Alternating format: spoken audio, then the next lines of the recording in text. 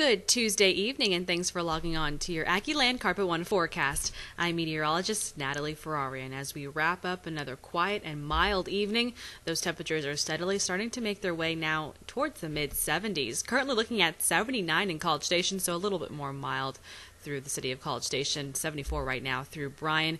Winds trying to pick up a little bit of speed, but for the most part struggling to do so. But again, those temperatures are slowly trying to make their way now into the mid-70s across the board. A few areas a little bit more mild and others a little bit cooler, but we will all steadily fall together.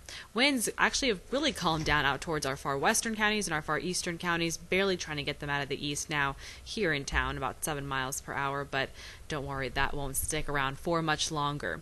We've also been keeping a close eye on what's happening out in the tropics. Out in the eastern Pacific, we have two Category 1 hurricanes. That first one off to the far left there is Hurricane Andres, and Hurricane Blanca, now just hanging out just south of Mexico.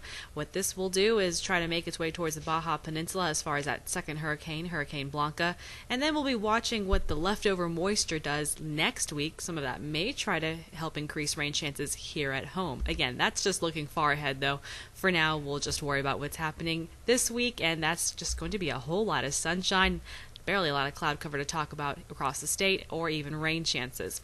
Overnight, we'll keep partly cloudy skies, becoming mostly clear off and on throughout the overnight and morning hours for tomorrow morning as we wake up near the upper 60s. Temperatures skyrocket right back to the upper 80s. Wouldn't be surprised if we actually do reach 90 degrees in a few areas as that sunshine continues to pump on lots of heat, as well as winds shifting out of the south, returning that warm, muggy Gulf air, again out of the Gulf of Mexico. So that is mainly the trend that we're going to be looking at over the next couple of days, where we'll have seasonable overnight temperatures near the upper 60s and lower 70s.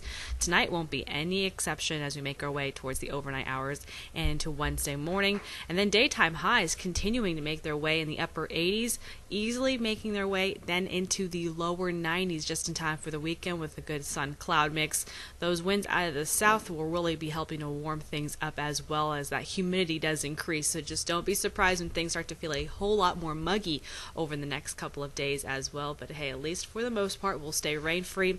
If we do see any rain chances, it would barely be a 10% chance of an isolated stray shower in the afternoon. One of those things that if you blink, you might miss it. That's how stray those shower chances would be. Other than that, we are going to stay dry through the rest of the week.